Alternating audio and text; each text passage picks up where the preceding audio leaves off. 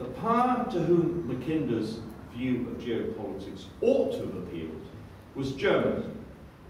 After all, the one power that really stood in a position to carry into effect the threat of the heartland, particularly given the apparent weakness of Russia of 1905, was the power that could, through its domination of Eastern Europe, shape Euro-Asia. And yet, before the First World War, Mackinder seems to have had little more, if any, impact in Berlin than it did in London. In the very same year in which Mackinder delivered his lecture, 1904, Kurt von Malzahn, director of the German Marine Academy, delivered a lecture on the sea as a field of operations, das Meer as Operationsfeld, at the Institute for Oceanography here in Berlin. This too was a lecture on geopolitics. Malzahn used Mahan to stress the importance of what Mahan had called the choke points of the world. What Mahan meant by that was the points where oceans narrowed into straits, the points where seas connect. Because if the ocean was so important, if the ocean interconnected, the point where you could obstruct movement and where you could dominate the sea lines of communication was the point at which one sea passed into another. So the choke points of the world were places like Gibraltar, linking the Mediterranean to the Atlantic, places like the Dardanelles, linking the Black Sea to the Mediterranean, places like Singapore, linking the Indian Ocean to the Pacific, and even places like Hawaii, which even if they were in the middle of the Pacific, or still are actually, as it happens when we're in the Pacific, were in a position to be vital base points as you cross the ocean. Malzahn, in his lecture, also used the word of Friedrich Ratzel. Ratzel was the founding father of German geopolitics, and indeed the fact that Ratzel had addressed the issue of geopolitics before Mackinder is a very good explanation as to why no German needed to bother to read Mackinder, because the subject had already been well established here within Germany. Malzahn used Ratzel to deny that geographical position could determine the outcome of a naval war. Ratzel, who was professor of geography at the University of Leipzig, had published his main book, his Politische Geographie, in 1897. And in 1900, he had added a chapter on the law of sea power, Gesetz der Seeherrschaft. Ratzel saw the state as an organism which required to expand its territory in order to survive. So like Mackinder, Ratzel was influenced by social Darwinism. Like Mackinder too, Ratzel recognized that the world had become a closed political system, and therefore living space, Lebensraum, into which a flourishing state could expand was no longer available. Everything had been allocated, carved up, and given to powers, and therefore could not be seized by another power. The solution to the problem of living space, therefore, was the sea. Here there was space. The sea was what could enable Germany to grow, just as it enabled other small states in the past to establish empires. States like Greece, Rome, Venice, Portugal, the Netherlands, and of course Britain. Ratzel believed that trade followed the flag, and sea power both protected trade and expanded trading freedom. Two policy conclusions followed for Germany from what Ratzel and Malzahn were saying. The first was that Germany should support the principle of freedom of the seas in order to prevent British domination. This was an argument that would be played out in the debates of 1909 on the Declaration of London. The Declaration of London was an attempt to revisit what had been decided and addressed the Treaty of Paris after the Crimean War in 1856. And the issue was the definition of contraband. If you had a broad definition of contraband, that is to say that contraband would not just be munitions of war directly defined, but also be a wider range of commodities, such as food, and might even include food going to the civilian population as well as the armed forces. If you had a broad definition of contraband, then it would be possible, if Britain were a belligerent power, to use the full weight of its maritime influence in order to conduct a blockade. If, on the other hand, you had a narrow definition of contraband, if contraband was only to be defined as munitions of war, but would not include things like foodstuffs, then, of course, that would be of advantage to powers that had a weaker link, because they will be able to continue to trade, particularly through neutral shipping, in a way that they would not otherwise be able to trade. And Britain would not have the right to intercept ships on the high seas, to examine their cargo, and to seize that cargo if they deemed it about to be delivered to a belligerent power. The crucial question for Britain in 1909 was, should it reckon on being a belligerent if there were a future war? Because if it were a belligerent, then it would want a broad definition of contraband. Or should it reckon on being a neutral power? Because if it were a neutral power, then it would want a narrow definition of contraband, because that would benefit the British shipping industry. Neutral ship owners would be able to carry a much larger range of goods and would be able to cash in on higher freight prices and so on during time of war. So there was there a big debate, and of course what Germany wished to see was a narrow definition of contraband, because clearly that would enable Germany to continue to import a broad range of goods during time of war, and to do so quite legally. The second big issue was, which Malsand particularly addressed, as well as the issue of blockade and contraband, was the issue of how Germany should use its naval forces. And what he said was that Germany, in order to exercise great and disproportionate influence from a small area and from a small fleet, had to concentrate all its naval power in one place. As Ratzel had put it in 1900, war at sea unites the growing striking power required on land.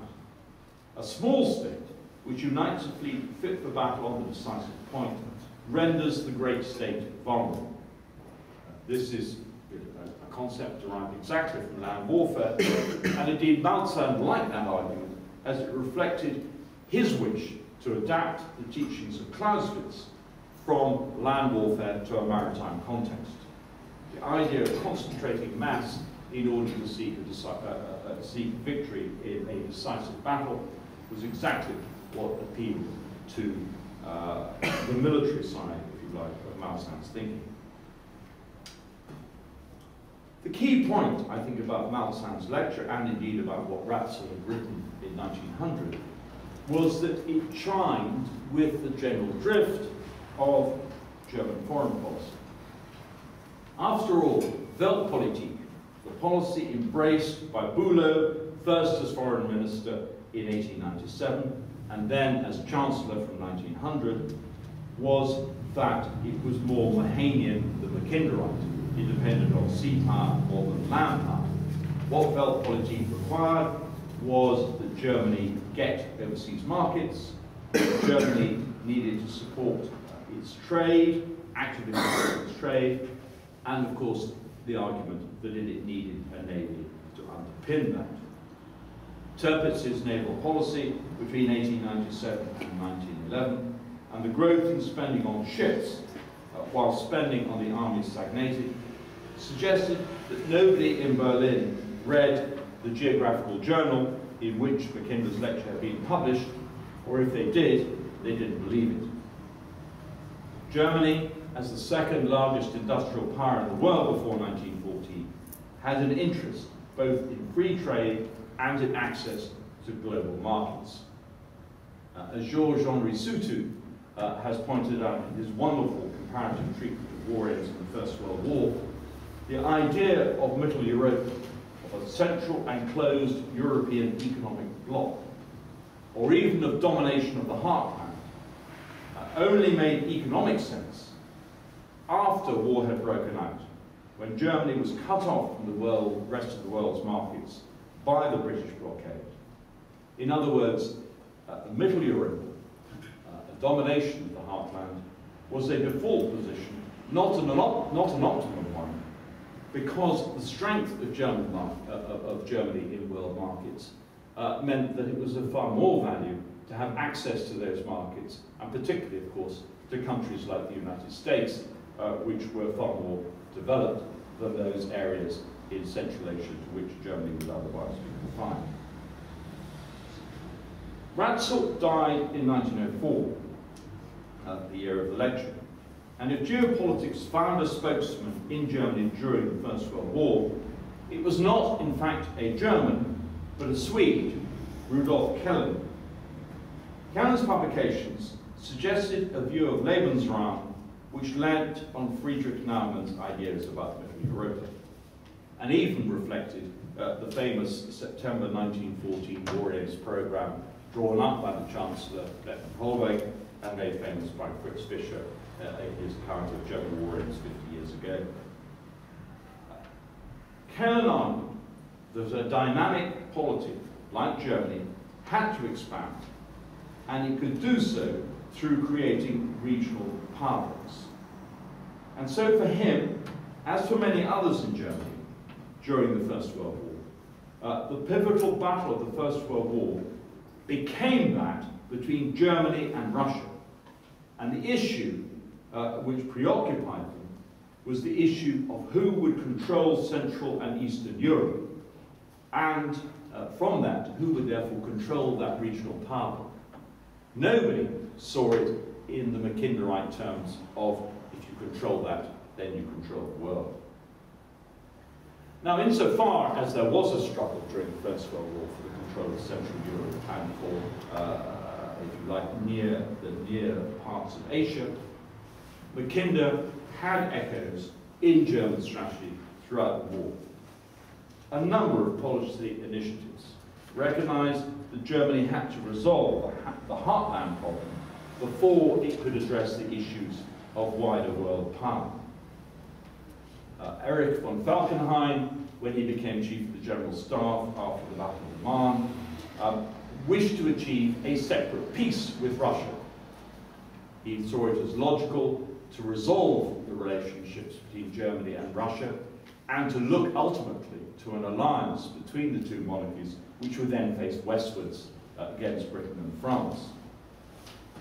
His big rivals, Hindenburg and Ludendorff at Oberost in 1915, were determined to defeat Russia, and of course what actually happened in the course of 1915 was that their conquest of the Baltic states was then followed up by the overrunning of Poland and ultimately of Serbia in the Balkans.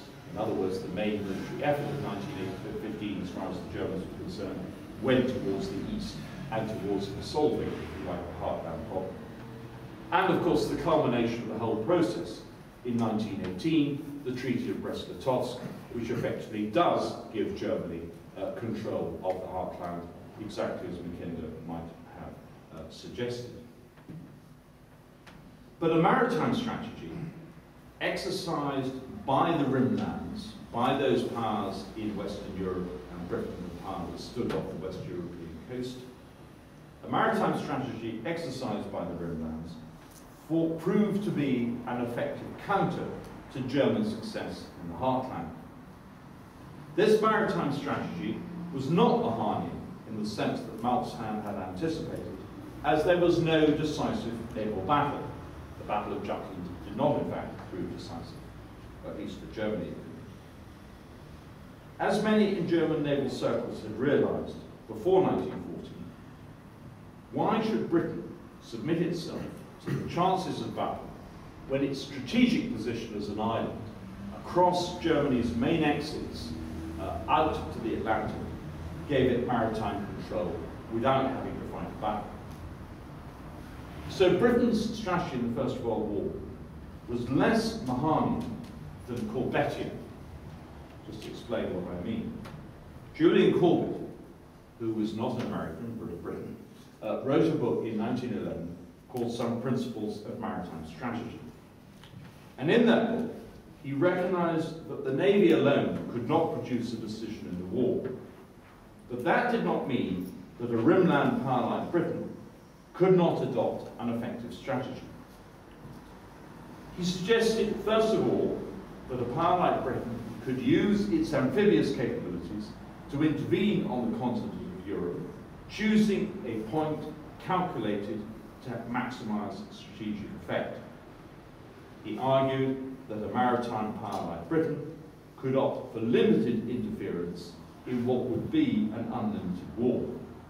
And you could argue, looking at the two world wars as a whole, that only between 1916 and 1918, and possibly between 1944 and 1945, did Britain do anything other than that.